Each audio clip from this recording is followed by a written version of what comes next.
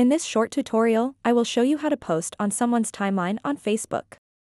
Posting on someone's timeline allows you to share a message, photo, or video directly on their profile for all their friends to see. To get started, open up the Facebook mobile app and then tap on the menu button at the bottom right corner of the screen. Then scroll down a bit and tap Friends.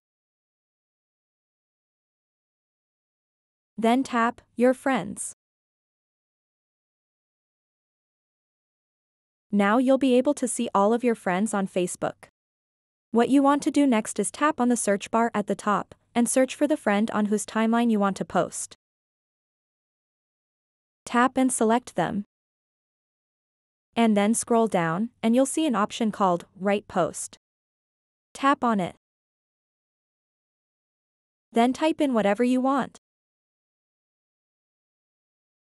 You can also add photos and videos, tag people, add a feeling/activity, and use other options.